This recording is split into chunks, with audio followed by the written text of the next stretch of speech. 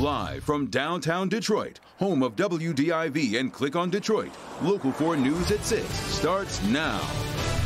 Disturbing video of an attack on an elderly man inside a local nursing home. Tonight, Detroit police have someone in custody.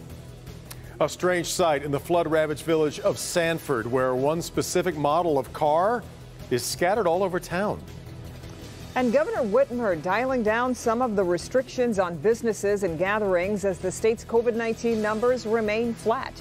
And that's where we will start here at 6 with the big headlines in the coronavirus pandemic. A claims court judge has decided to side with Governor Whitmer in the legal challenge to her emergency powers filed by Republican leaders in the legislature. A judge ruling the challenges to her authority are meritless. The governor today said a short-term extension of her stay-home order beyond May 28th will likely be necessary in the coming days. But here's what's reopening and what's okay to do in public again. First, effective immediately, gatherings of 10 or fewer people permitted, provided everyone is practicing social distancing.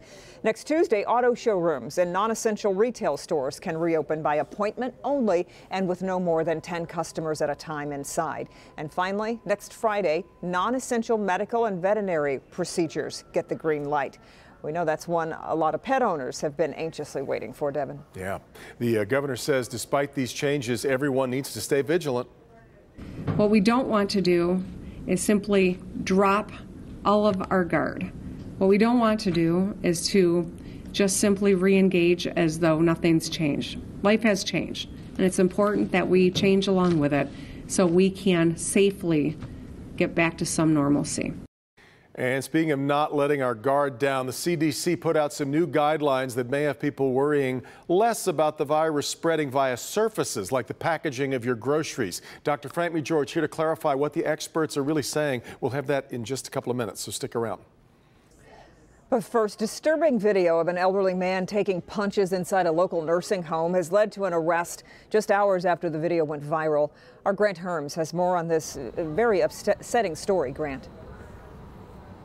It is an upsetting video, and it only came to the attention of police after it was shared online. Dozens of people expressing their outrage and asking the question, how could something like this happen in a place where there was supposed to be supervision? The video is upsetting. It was spread all around social media this morning, but by this afternoon, Detroit police had already made an arrest. The video is hard to watch. A 75-year-old man in a nursing home being punched repeatedly by another patient who appeared to be videoing the beating himself. Local 4 has chosen to blur and stop the image, but the disturbing assault continues for almost another minute until the elderly man begins to bleed. Online, there was outrage, dozens of people saying they were shocked. One woman on Twitter asking, "How can you do this? I feel physically sick." It was initially Ann Arbor police who alerted Detroit police to the videos, which had already been widely shared.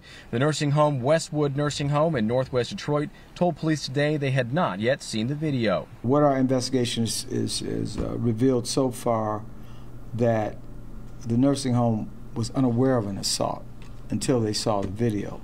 We're still investigating that aspect. Detroit police were able to quickly arrest the 20-year-old man who was being held on complaints of some degree of assault and battery. The 75-year-old man is now being treated at a local hospital. And we should say that man is being treated for non-life-threatening injuries. Police just told us that a few moments ago. Also a few moments ago, the law firm representing the nursing home sent us a statement saying they are cooperating with the police and that attacker was a temporary resident there on rehab and recovery services, and that they will continue to work with police during their investigation.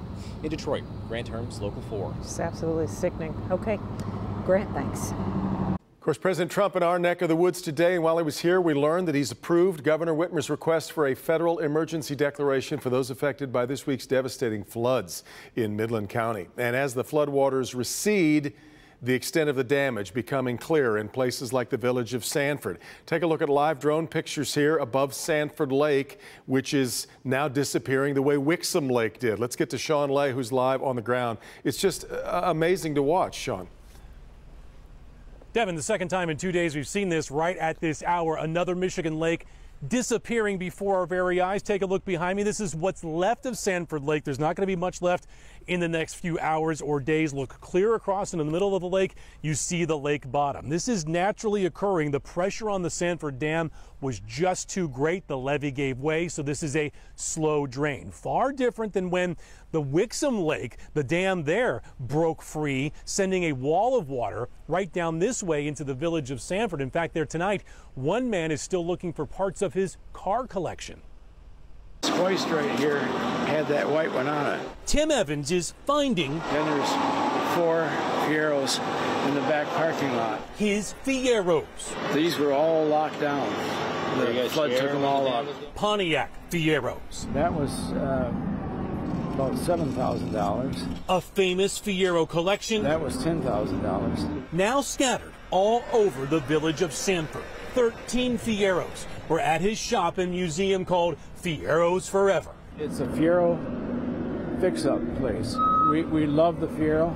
But late Tuesday, the Tittabawassee River began to rise, neighbors jumping in to help Tim move his cars. We had them all up on Main Street out of the water when we left town, and later that night we saw them floating down the road. That was heartbreaking too, because the community came together and pulled those Fieros out of the water initially, and then they got flooded anyway. While we were still doing that is when the dam broke up there, and we had just a few minutes to get out of here. And yes, Tim was able to flee in a Fiero. I did. I left and I went around the block, and we had just put the battery in. There's a few, maybe 1 or 2 that I don't know where they are.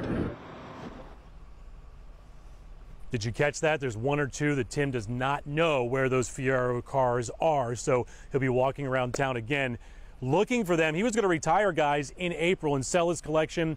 COVID-19 put that on hold. Now his collection is destroyed, and this lake, Sanford Lake, is no more. Today we talked late today to state, local, federal officials and local officials here in Sanford. They do not know if they will see a lake here again. They just can't answer that question right now.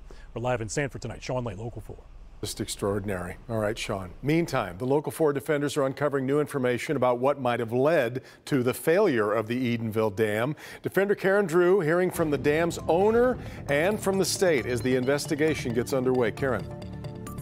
I'm Local 4 defender Karen Drew. It's now turned into a bitterly contested finger-pointing match on who's to blame for the Edenville Dam failure.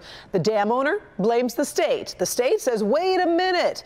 Tonight, the defenders with the documents that shed light on this controversy. As residents figure out what's next for them, investigators are trying to figure out how this catastrophic mess happened. We will pursue getting, holding people accountable. And that's what I know.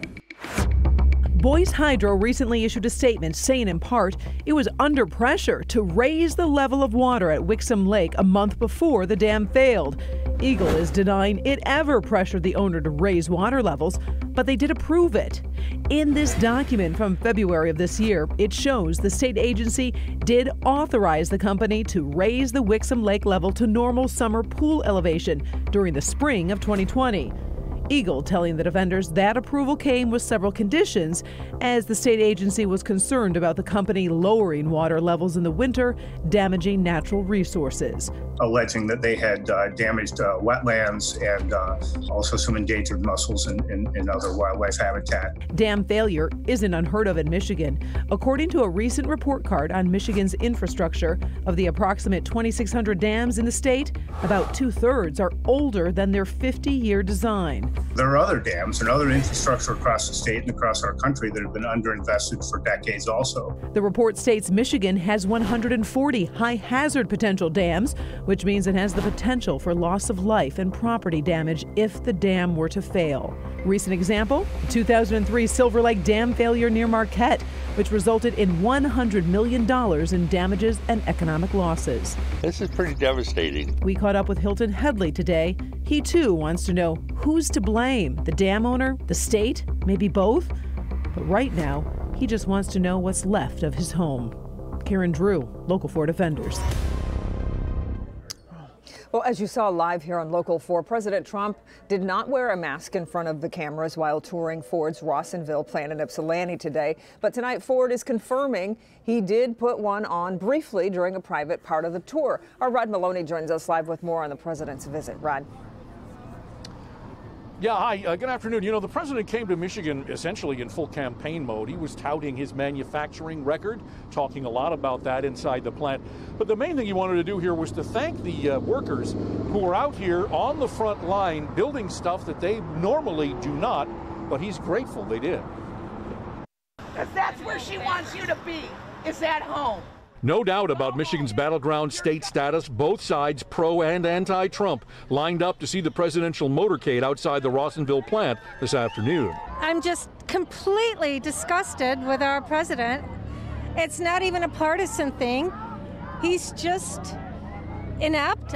Support my president, support America, support the things I believe in. That's why I came out today. Inside, the president participated in an African-American summit regarding virus response in Metro Detroit.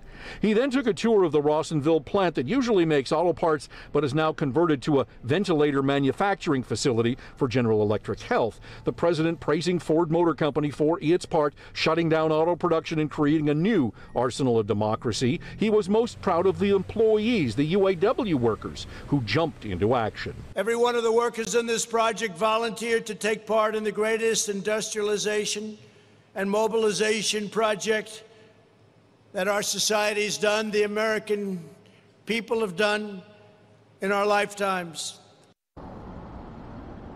Now, the president also is talking about some other manufacturing, and one of the things that he said is that it's going to be his goal to take other manufacturing like pharmaceuticals and other medical equipment that is now manufactured elsewhere and bring that back to the United States. That's how he wrapped up his speech this afternoon. Reporting live in Ypsilanti, Rod Maloney, Local 4. You'd get a lot of agreement on that front, Rod. All right. New rules introduced by the TSA will change the way we fly. The measures put in place are not only for your protection, but also for the protection of those working at Metro Airport. Hank Winchester, our consumer investigator, takes us through the changes. Hank?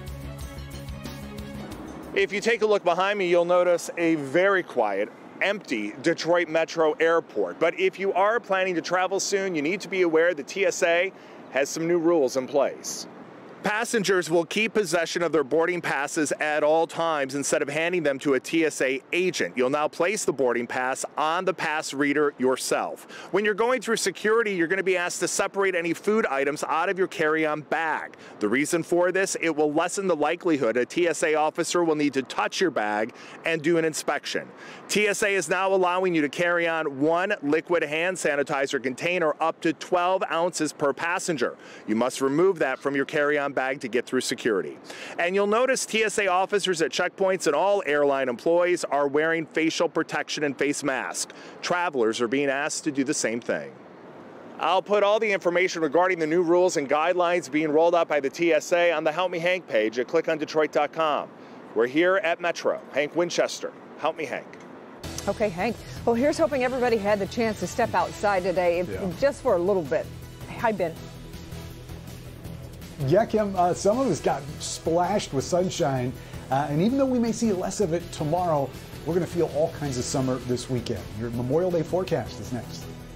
You may have heard the CDC changed their guidance on how the coronavirus is spread. I'm Dr. Frank McGeorge. Coming up, I'll show you what they're really saying about the risk from touching contaminated surfaces and what it means for you.